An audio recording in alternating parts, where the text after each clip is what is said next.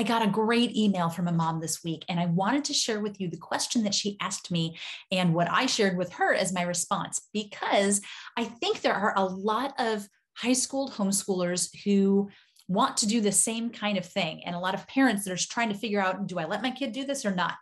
She had written and told me that she had a child who was going into their senior year of high school, and she does not want to finish high school. She doesn't want to have to do any more school. She wants to get her GED and just be done. And so her mom was asking me, does this make sense? Should I just go ahead and let her do that? And I want to tell you the things that I had told her. The first thing that I told her is that actually employers would much rather see a high school diploma than a GED. That is not true 100% across the board, obviously, but generally speaking, a high school diploma, even a homeschooled high school diploma, is going to carry more weight and seem more official to employers than a GED.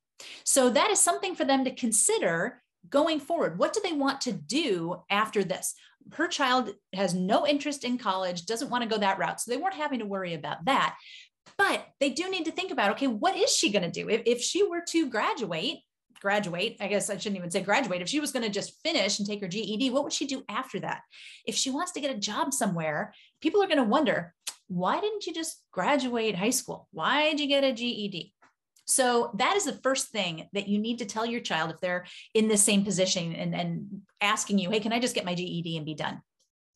The second thing that I told her was, your child needs to realize that the GED information, like the stuff that's on that test, is based on public high school education.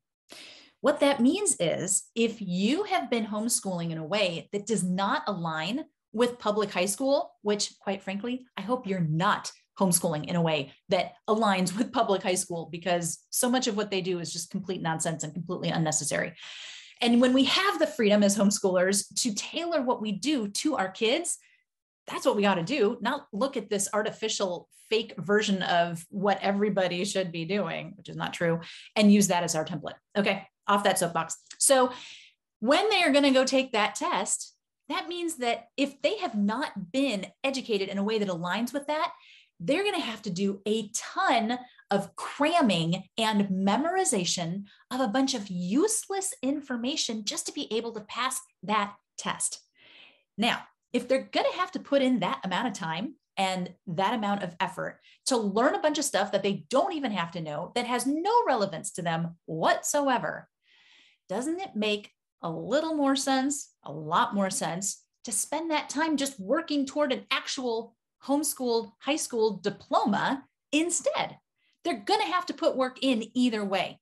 Chances are very slim that a typical homeschooled child is going to be able to just go past the GED without any kind of work, without any kind of practice, without any kind of studying. And if they've been homeschooled in such a way that is more unschooling or more holistic, then chances are they're going to be missing a lot of the information that public high school is going to, is going to be teaching, and that's going to be on something like a GED.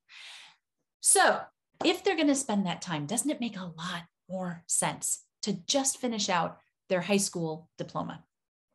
Now, the third thing that I reminded this mom is, look, there is no such thing as a standard high school education. I'm going to do a whole other video on that in a little while.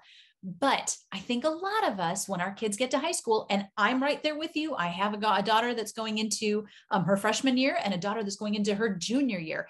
And even with all of the deschooling I have done and all the coaching I have done, I still find myself very slowly falling into that feeling of, oh gosh, my kids really need to do all of this traditional high school stuff. And I have to stop myself and say, no, why? What makes me think that? There is no such thing as a standard high school education. Now, there are colleges, many colleges, most colleges, that assume children are going to be coming in, students are going to be coming in with a particular set of knowledge and skills.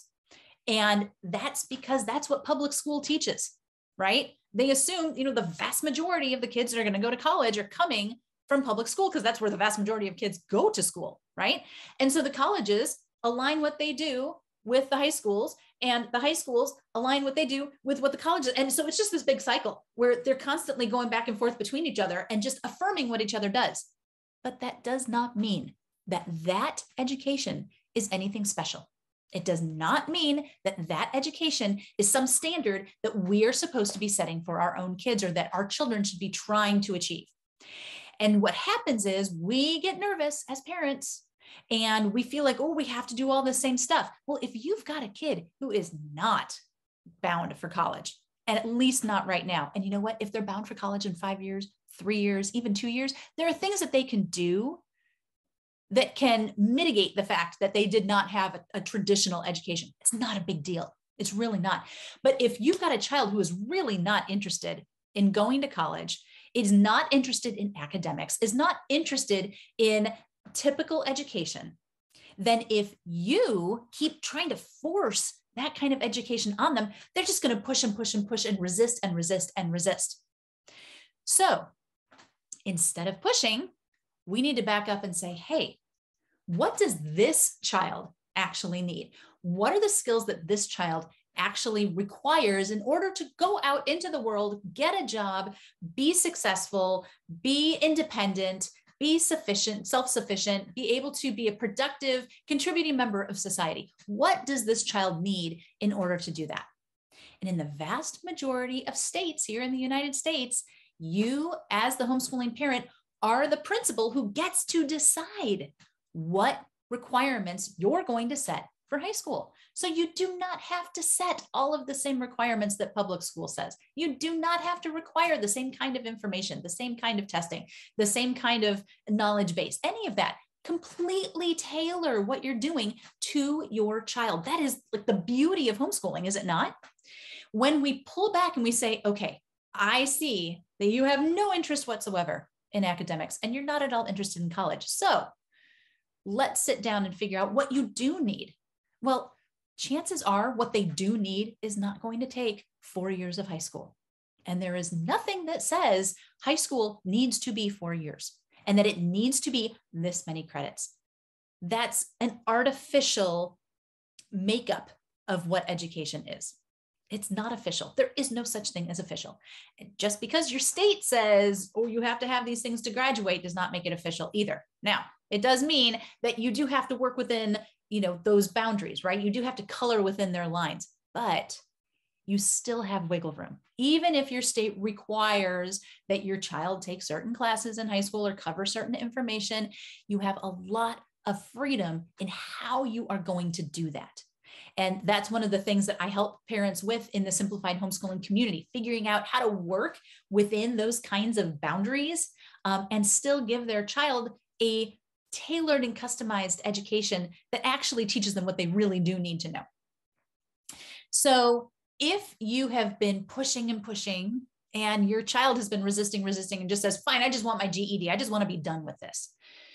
Then maybe what you need to do is stop pushing and back off a bit and say, okay, let's sit down together and figure out what you really, really need.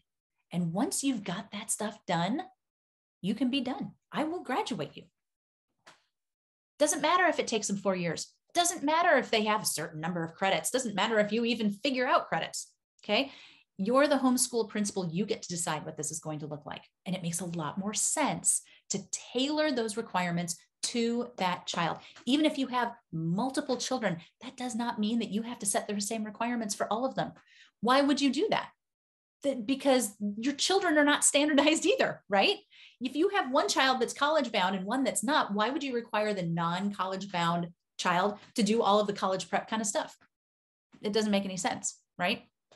So I hope that if you have found yourself in this position, or if you do in the future, that this has helped you to kind of think in a different perspective about how you can approach that. And I'd also hope that if you have a child that is asking you this and is wanting to take the GED, that this will maybe help them to see, okay, maybe that's not necessarily the best way to go. Why don't I leverage this opportunity that I have to get myself an education that is actually going to give me what I need for the future, instead of just cramming my head with a whole bunch of useless junk that I'm going to jettison as soon as I've taken the test. All right, guys, thanks so much for watching. I will talk to you again later. Bye.